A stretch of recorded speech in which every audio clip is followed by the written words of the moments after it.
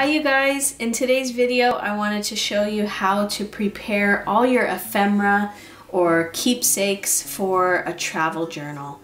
I recently went on a trip to China and I collected a bunch of stuff, and I wanted to just share with you guys how I organized it in preparation to create my travel journal. So I got this little pouch at Daiso and I just stuck everything in here because I wasn't using this for anything else. So let me show you what I did. This newspaper is from the airport and I just picked it up on our way to get on our flight home because I thought I could cut out some stuff and use it in my travel journal. Let's see. I have, these things aren't pertaining to one particular city, so they're not in a folder, but I just have some coins, and I thought I could use the Traveler's Notebook clear pockets to put some of these in. I thought that'd be kind of cool. And then this seems kind of weird, but I saved a plastic bag so that I could cut out some stuff and put it in my notebook, and it kind of gives a cool effect because it's transparent. So I saved this. And then here's how I organized all of our tickets and brochures and all that stuff. So what I did was I put the name of the city on an envelope, and then inside I put everything that I collected from that city. Now, lucky for me, my boyfriend speaks Chinese and reads Chinese, so I didn't have to be as careful, because if I forget what something is from, I can just ask him and he can read it. But if you go somewhere where the language is different, my suggestion is to put a little post-it, or you can write directly on the thing what it's from. So for example, I found these tickets when we got home and I had no idea what they were from because, as you can see, there's no English on it. So if I didn't have someone who spoke Chinese, I would have been in trouble thinking, what was this from?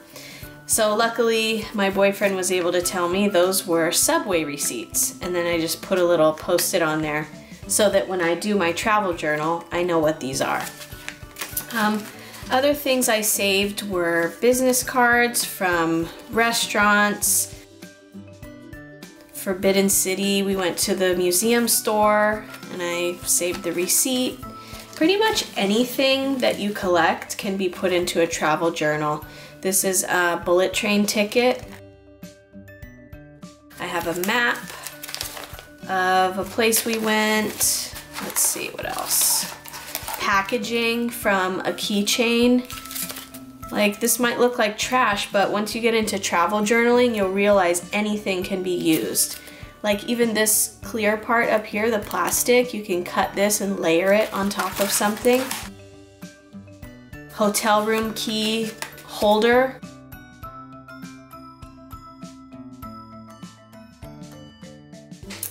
Tickets to shows that we went to. The little stationery from the hotel, gotta save that.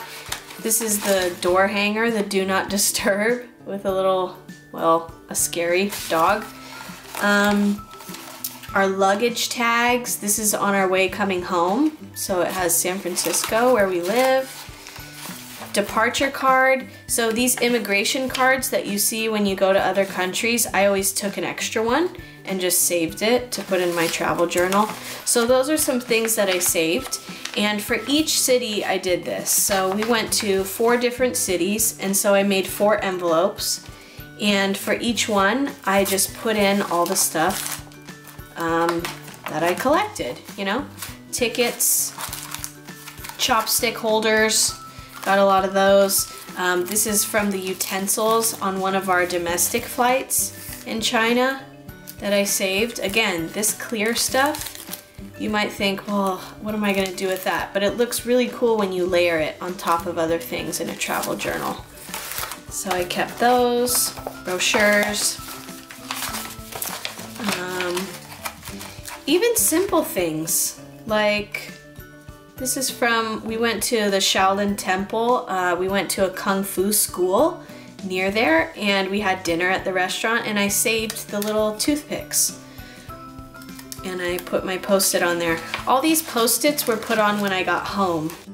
Yeah, I just have tickets in here, and I always save all of these. Even at places when they collect the tickets, usually you can ask like, hey, can I keep that? And they'll usually give it back to you. Because these are super cool to have. And I always keep both, even if I'm not going to put both in the journal. Maybe I want to do something else with one of the other ones. Put it in my Hobonichi or something else. Let's see what I have here. Just receipts, hotel room, card holder. Yeah, so that's how I organized all my stuff that I kept. I just put it in envelopes.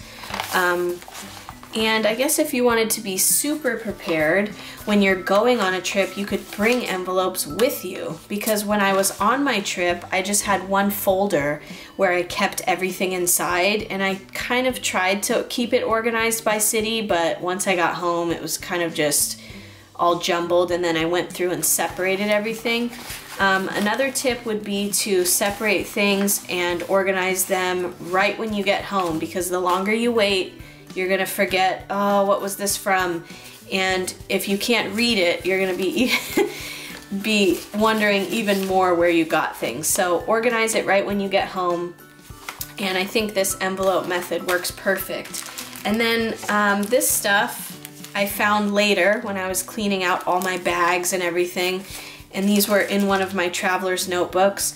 So this is when we arrived in Hong Kong, you get a little immigration thing that they put in your passport, but they don't stick it in, so I saved that. And then a little Fuji Instax Fujifilm, I think they're Fujifilm, Instax photo, yeah, from Forbidden City of my boyfriend and I and the family. So these I found later, so I will organize these into the correct folder. This is from Beijing. And this is from Hong Kong, but right after Hong Kong we went to Shenzhen, so I'm gonna put this one in here. Oh, and here's another coin. I'll put that back in my little Ziploc just to save for later. Then I have some tissues. If you go to China, you'll know this is important to have for any restroom, because sometimes they don't have any. So I saved this to use the packaging. And then I have another, I think, immigration form, and this is packaging from a gift that my boyfriend's father gave us. So I thought that was cute. I cut it out, and I'm gonna put that somewhere. I hope you guys enjoyed watching this video and you got some ideas on how to organize and prepare for your next travel journal. My last tip for travel journaling is to take your camera with you everywhere you go, whether it's your phone or a real camera.